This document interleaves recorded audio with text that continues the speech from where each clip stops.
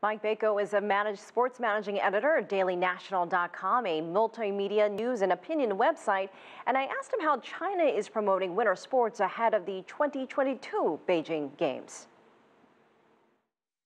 I think it's all been a progression. You know, China has really put an emphasis on growing their Olympic culture. There was something called Project 119 a few years back that really wanted to indoctrinate this idea of Olympic glory for not only the summer athletes, but for the winter Olympic athletes as well. A higher hurdle to go for the winter sports, but they've been putting infrastructure behind it. They have these sports academies where young children who are identified at an early age are able to go develop their skills so that as we point forward to that 2022 Olympic Games, they will be better positioned because they have a little bit farther to go, but the infrastructure is there, the commitment is there, and most importantly, when it comes to this Olympic idea, the money is there as well.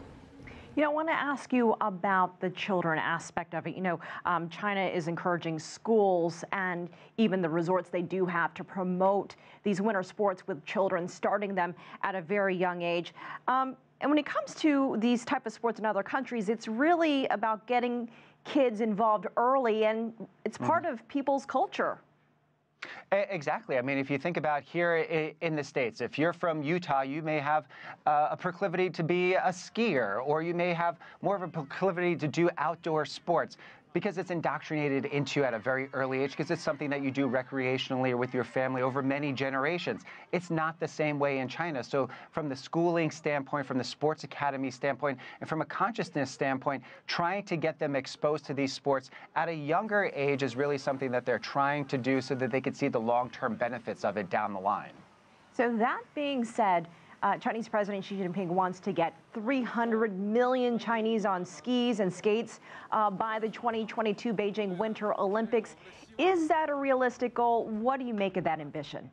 I mean, that is an ambitious goal. That might be a little bit, of a challenge to do that many people. But I think just setting the goal that high, if they are able to reach it, amazing opportunity for them to, have a whole new breed of prospective, athletes and Olympic athletes. But even if they come halfway there, that's an amazing leap to expose so many people.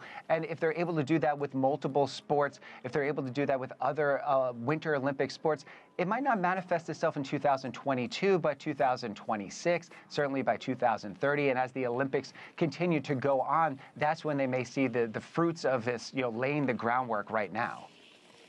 China hasn't really been known as a skiing or ice skating destination, but overall, are winter sports becoming more popular there? They are becoming more popular, and I think because they're seeing more of an emphasis being put on it. This Olympics, China is sending its largest delegation, not only of representatives, but also of athletes. Over 80 athletes are going this year. If you look at the projections for the medal total, 4 years back, they were able to get about 9 or so medals, 3 of them gold. They're projected to be in the half dozen to 7 or 8 gold medals this go around. So you're seeing an incremental bump up in terms of people that are participating, and incremental bump up in terms of the high caliber of athletes that they're able to send and compete against these well-established nations.